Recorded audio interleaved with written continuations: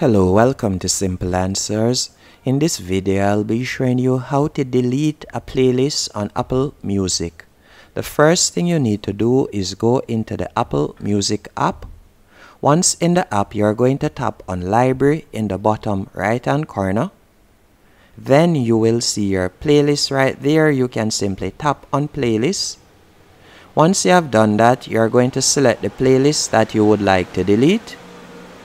Then you're going to tap on the three dots in the top right hand corner, and from here you're going to select Delete from Library, and you will see the option Delete Playlist.